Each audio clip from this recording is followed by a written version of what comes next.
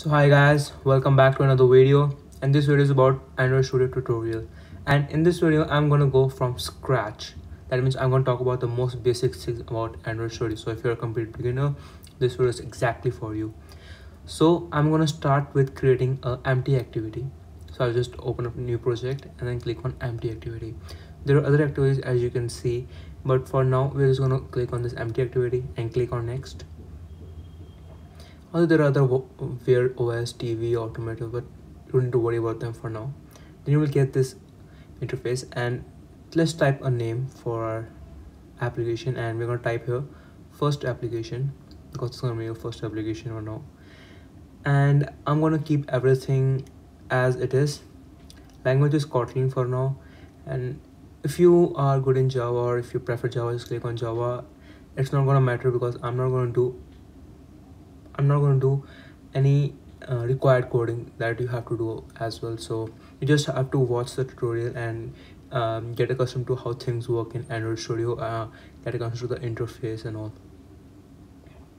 So this is the video, this is the view that you get after finishing the project, after clicking on finish. And it's going to take some time if you have just installed Android Studio. Probably 10 to 15 minutes for building the griddle if this is the first time, and if not, then it may take 2 to 3 minutes depending upon your system, RAM and other things. So my system is an old system, so it takes some time, like 2 to 3 minutes to boot up. So let's go on to the left side of your Android Studio and look at this panel here. So as you can see, there are a lot of things mentioned here, and we don't need to worry about them for now. I'm going to talk about everything in this video about what are they and why are they here, so or what's the use and everything. So I think my griddle is built now. So here you can see there are two main directories, app and griddle script. What I'm going to talk about in this video is about app. So to begin with, as you can see, this I think it's still running, so let's give it some time to finish. So I think it's done. So this is the screen that you get after you successfully build a griddle, and this is the hello world text view that you see for now. And I'm going to delete this one because I don't need this one here, so I'll just delete it. And let's delete it from the. So here you can see we have this Kotlin file. This is a main activity Kotlin file here, but I'm going to start with the manifest file here. So what is manifest file, you may be wondering. So this as you can see, there is something known as XML-NS, which is XML namespace, and this line HTTP, this is a URI, Uniform Resource Interface, that define your that is different for every project that you build.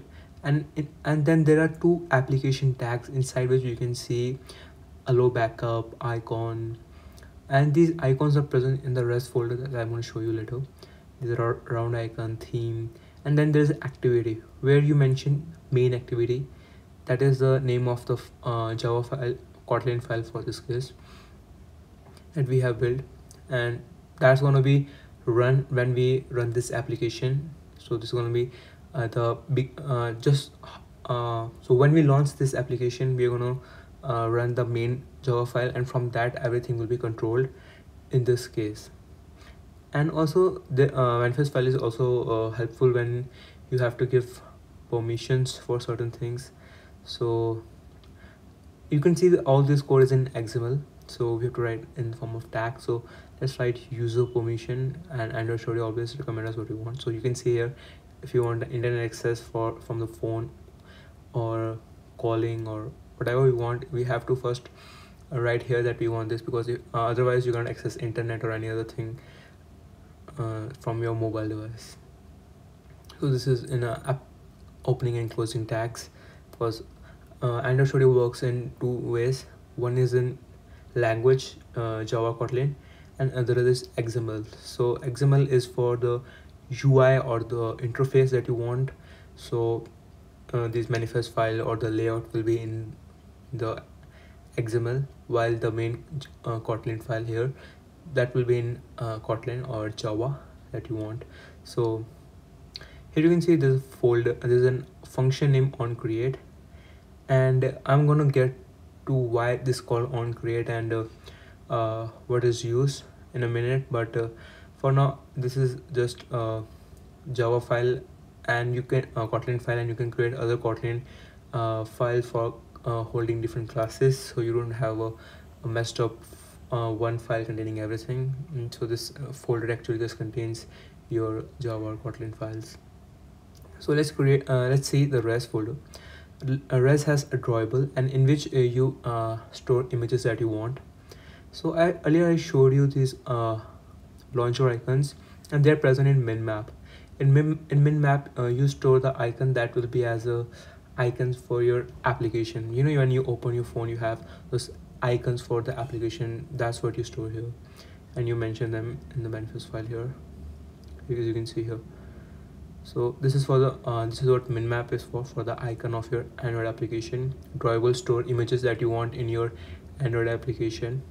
And then there are values. Values stores color, style, and strings. So color is for storing the name of the particular hex codes. You can just name them anything you want, and you don't have to worry about remembering the hex code or different colors.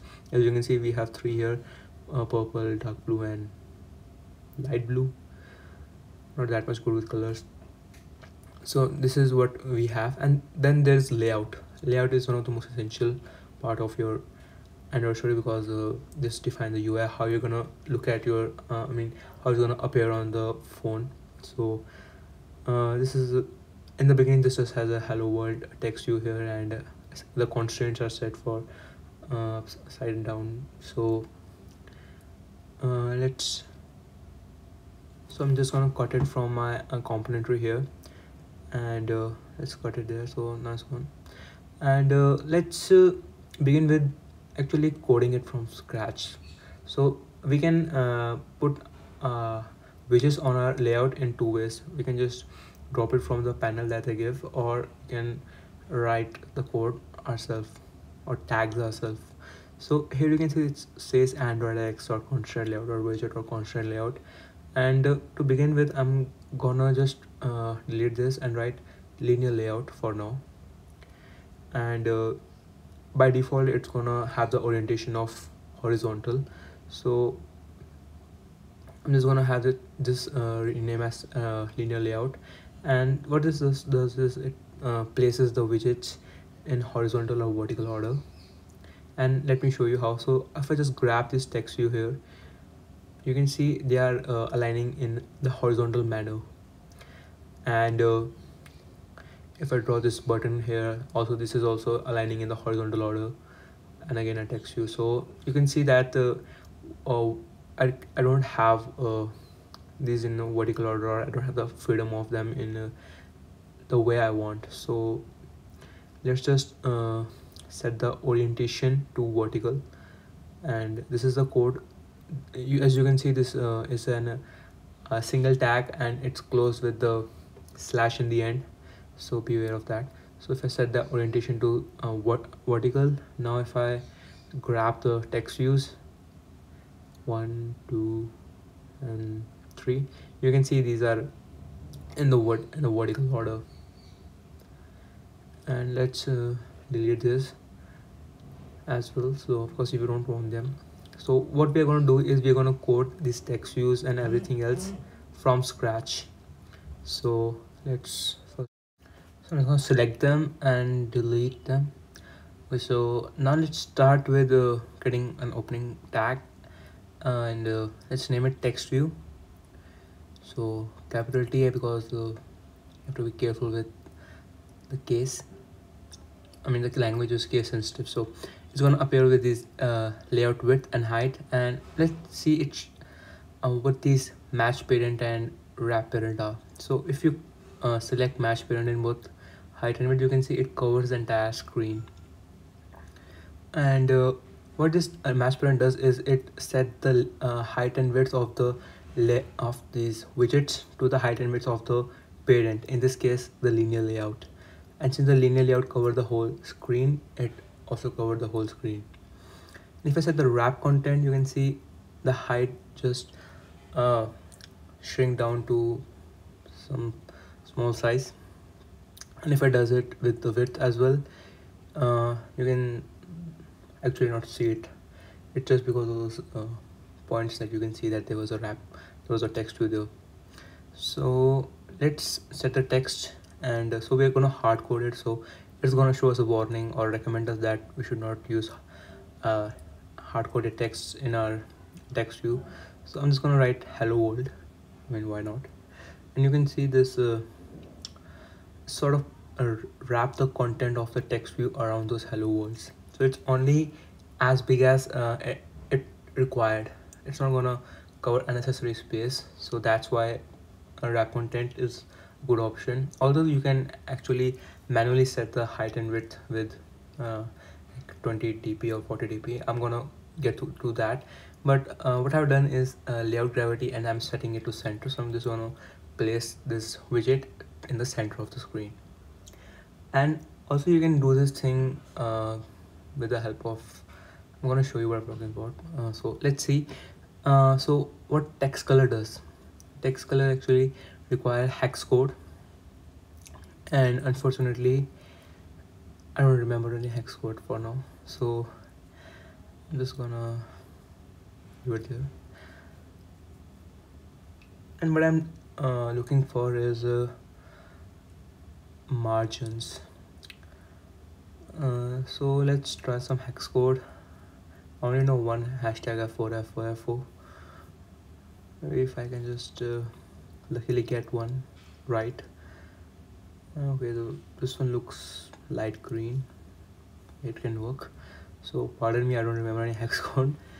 And let's set the font size to 24 dp, 20 dp, 24 sp. So there are two ways to set the size. One is dp and one is sp. And what are these, you will be wondering. So what Android does is, like, every phone has a different ppi, pixel per inch. So you cannot depend upon pixels as a way to scale these layout margins. Or so what Android does is it use dp and sp, so that it doesn't have to write the application for every model of every model that there is. So let's do a quick Google search on what is let's write text size sp.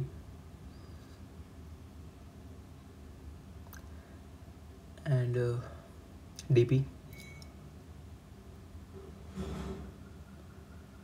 and let's see what it shows.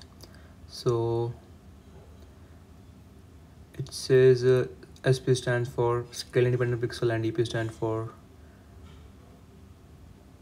density independent pixels. So you can see everything is that talks about being independent from the pixels. The reason that I told you, because every phone has different ppi, and depending on the pixel will result in we have to make every app available for every model. So we've tried code for every model, and that's gonna be a lot of work. And that's what we don't want when we are coding. We want to reduce as much work as you can. So I have created an image view here, and image view also asks for layout width and height, and this time I'm going to set it to 40 dp and 40 dp. Again, dp is density independent pixels, and I'm going to close the tag. Also, I'm going to set the margins. So I think I skipped the margins in the text view. So the margins does is, there are two ways to define margins. You can individually set the margins for left, right, up and down, or you can just write layout margin and then set 20 dp, and that's going to be the margin for both, for all top, bottom, left and right. And let's try the source. So already there are a few images available in Android Studio. So this is not like what you want, you have to just store images in the drawable, and then you then that will be available for you.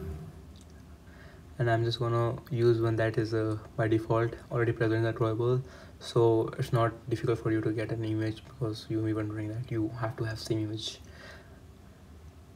And I think this is fine. I'm just gonna place this in the center.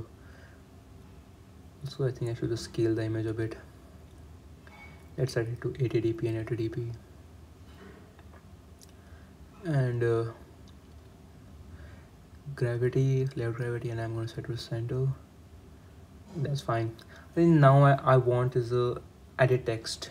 So what edit text this is, it's helpful if you want to take the input from the users. So that's practice. I mean, that's a way you can do. So I'm just gonna write edit text, and so I'm just gonna set the height and width to, let's say, 100 dp and 40 dp for the height. And you can see now it's there in, if you see the blue screen. And I'm gonna set the orientation, I mean gravity, to center, third gravity to center, so it's placed in the center. And I think that's it for the text view. So let's set the margin, so 20 dp as well. And I'm gonna have a button here now. So button are a good way to submit something to, for some actions to be taken, like if you want to do a Google search or something like. Okay, so I forgot to mention hint there, and hint act is a placeholder, and it's a good way to tell the user what you expect from them to write in those edit text. Like if you want them to write your email address or password, you mention that email should be written like email or password there. And in the button, I think I should just write text here, hard text. And I'm gonna write like submit here, as you can see. So I think I should just place it in the center as well. And I think I should just set the color. So let's set the text color as I don't know any hex code, as I told you. So I'm gonna set the text color here, and as I don't know any hex, let's add some color here, hashtag f2 f4. The white is not good, so I think I should try something else. B2 something, I think that's alright. I think red is fine. And let's set layout gravity center. And I'm just gonna shorten the width a bit, it look weird. 30 40, I think is better. I think this is fine. I want to set the background color of this button to something like light blue, or let's try some code like hashtag f4 f3 something, that will make some color. Hey, why don't I just click on that gray button? Maybe it will. I think this is fine. Hey, why didn't I think of it sooner? I can just do this. So let's run this now and see. So for running this, you need to have an emulator installed. So click on Tools and Nvidia Manager. Here I already have installed an emulator, but if you are using Android for the first time, you need to install one. So I'm using a Pixel 2 API 29. API 28 was, I think, 9. I'm using 10. And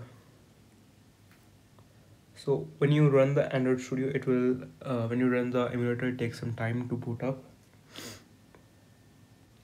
So let's speed this up, and it may take some time for you to, for this emulator to boot up and run.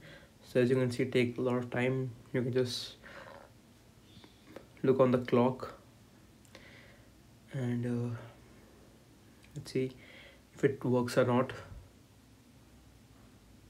So this is some other application, that's not, this is something that I was working previously. I mean, I was just created the project that time only. So let's just close this and uh, so actually it's not installed at this point. It takes some time to install. Oh yeah, okay, it's now installed. And this is the app that we have written so far. And congratulations if you have been able to do it. But now what I want to talk about is something very important, that is called activity lifespan. So what you just saw was a single activity, and I told you earlier that on create has some significance here, and this save instant state burden as well. And what is important for save instant state is important because many times you destroy your activity and you want to recreate. When you recreate the activity, you lost the previous data, so save instant state is important. You override the function and then you do some stuff that I won't talk about in this video. So on create is the first function that launch when you launch your app. It's the first function that is called when you launch your app, and the next function that is called is on start.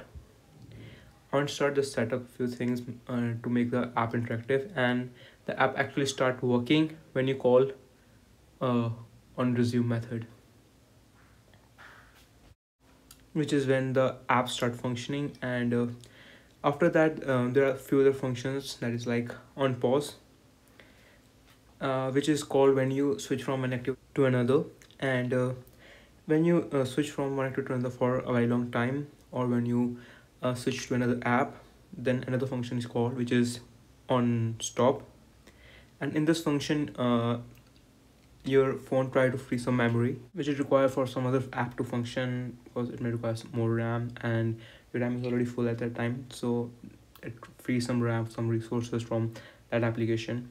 And the last is on destroy. This is called when you, so let's write print statement printing what function is called at what time. So to begin with, I'm going to print and the on create in the on create function, printing on create function is called, or just on create function.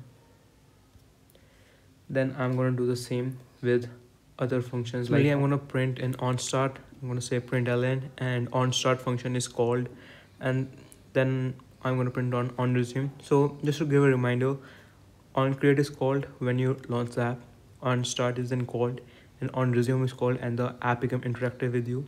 On pause is called when you skip to another activity, like if you are viewing Instagram and or used to say if you're using WhatsApp and you are just on the home screen, then you click on or you press some person to message them, then you shift into another activity. And when you shift to another activity, on pause function is called, and if you are there for a long time, on stop function is called. And when you turn off the app, or you just you swipe the app, or you backspace to the home screen, on destroy function is called. And if I run the app now, so let's see, so in the run you can see on create function is called, then on start is called, and then on resume is called. So I just find three functions are already called. And if I show you my emulator, then and I so on create is called, on start is called, and on resume is called.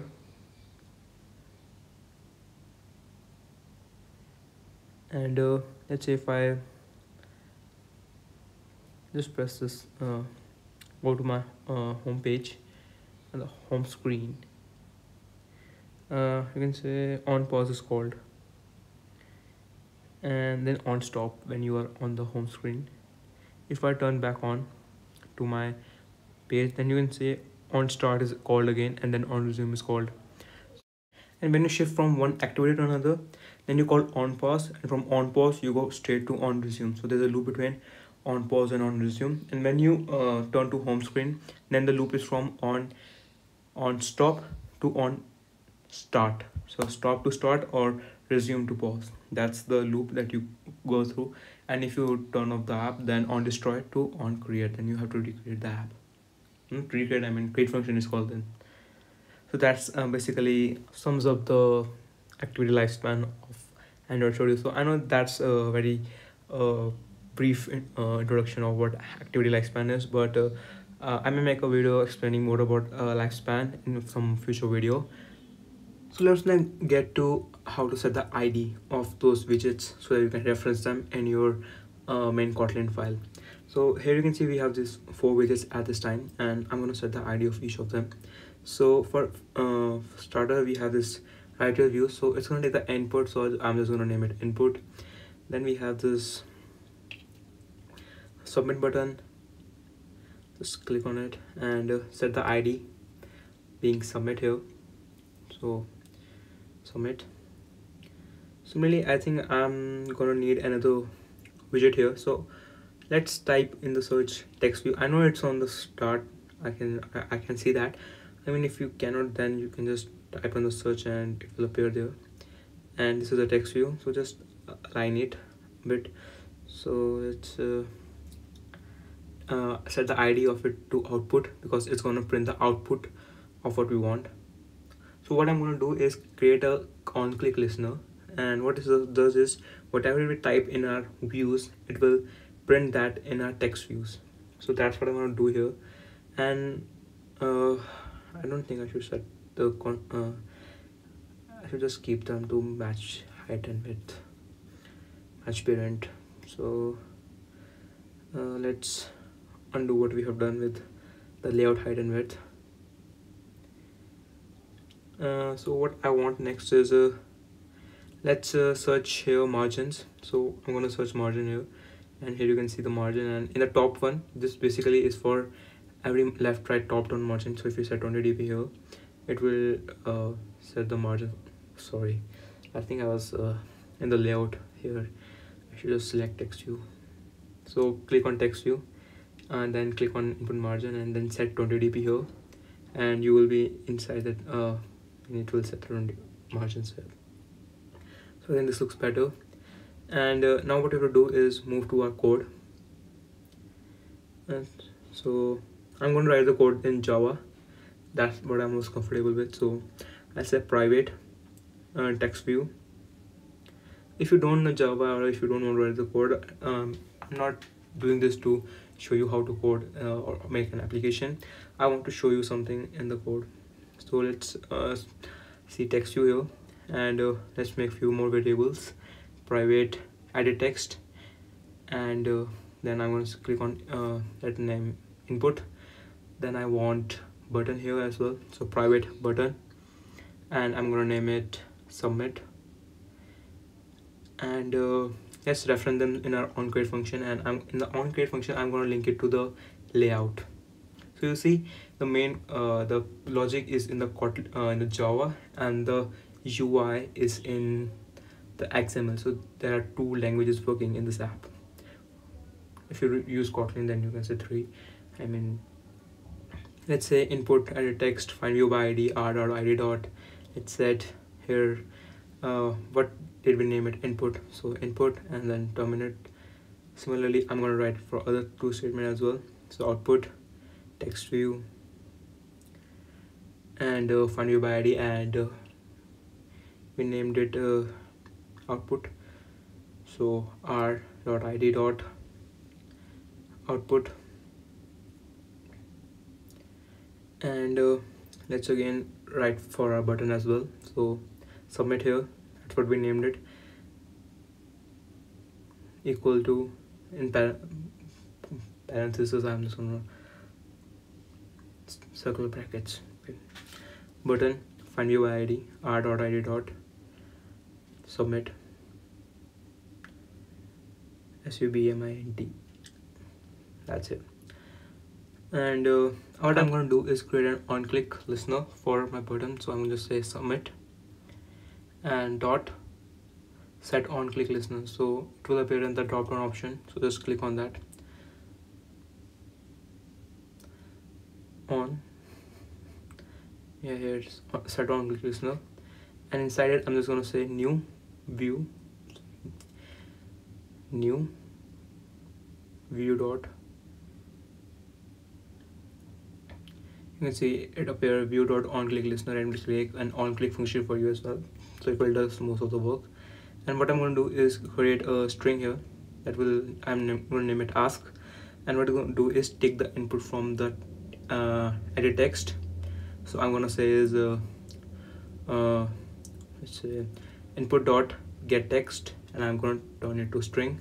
So dot to string. So get text dot to string, and terminate it as well. And I'm gonna say output dot set text, and let's set ask here. So whatever we have taken from the input, I'm gonna set it in the output. I think that's what I'm gonna go with. So let's take the output and let's launch the app and see if it works or not. So let's look at our app. I'm gonna type in here my views, and I'm gonna press submit here, and let's bring down our keyboard here. So here you can see we have printed my views here, and that's how on-click listener works. But what I'm gonna do is I'm gonna write input.setText, and what it's gonna do is it's gonna empty the edit text here for me. So set text, and here I'm just gonna leave it empty, and let's see if it works or not. So let's write AF,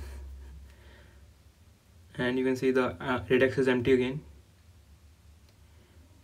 So that means it works. But what I'm interested in seeing is if I turn this phone from portrait to landscape mode, do I still retain that that string in that text view or not? That's what I'm interested in seeing. So let's write something like if you like this video, subscribe. I'm gonna submit here, and let's rotate the app. Okay. What is okay? So it's rotating. So it's okay. So okay, I forget to put the scroll view here. That was not scrolling down. I made a mistake. Let's correct it. So let's get back to our layout, and in the search I'm going to type scroll view, and there it is. Let's drag it in our component tree, and what I need to do is in the scroll view I'm gonna drag this text view, this image view, this input, submit, and output in our scroll view, so that we can scroll down if the size of the screen is less. And I think that's it. That's what I wanted. Let's run it again and see if it works or not. So let's see. I can type like yes or ask. It's submitted. Turn the keyboard off.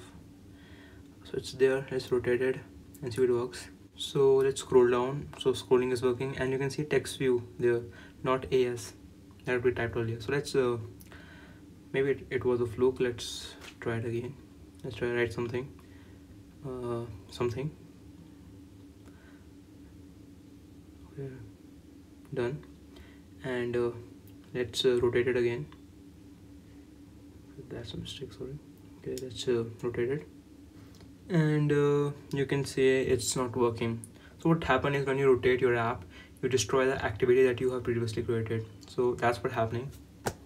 So let's do one thing. Let's create a on destroy function, and let's see if it's being called or not. So on destroy, here's again, and what I'm going to do is this time, if you're using Java, then just use log t on in the class first, and then you have to write log t here inside your on destroy function, so you can see it in your terminal. That's what I want to say. So let's run it again and see if it works. It's gonna take some time. So what I'm gonna do is write something here, something submit, and let's drag down and rotate it, and let's see the build. Let's see the run here, and if you can see on destroy is being called, that means when we rotate, we call on destroy function. And that's what I wanted to say. So guys, if you like this video, consider subscribing, press the bell icon so you don't miss another video. And thanks for watching.